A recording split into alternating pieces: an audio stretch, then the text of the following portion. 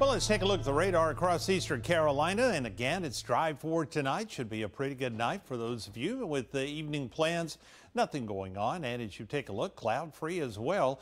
We'll back out and show you, though, that we do have a system back to the west that will impact us as we get later in the week. Right now, high pressure taking care of the southeastern part of the country. The high going to slide around.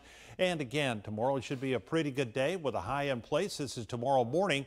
Tomorrow afternoon may try to retreat back into the Atlantic a little bit. This front that we're seeing back to the west, that will actually move in our direction slowly, but you notice it's not getting much of a push.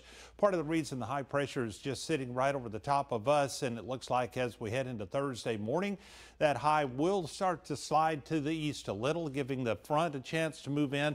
Here comes a secondary front that will start to push across as well. Then that will eventually make it in as we make it to the weekend. Behind that, some much cooler air we'll talk about in just a second.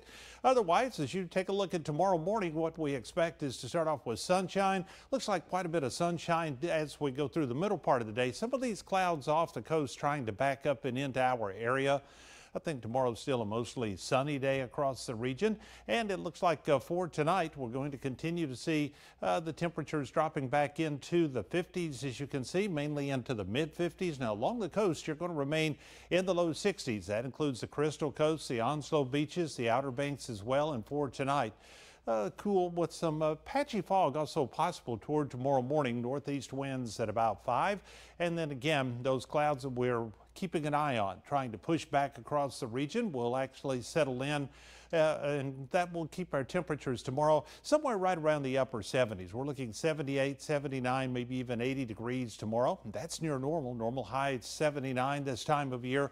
Few clouds possible tomorrow with the winds out of the northeast at about 5 to 10. As we get into Thursday, we get that onshore flow picking up quite a bit, and notice even a chance of a shower trying to pop up on the future track.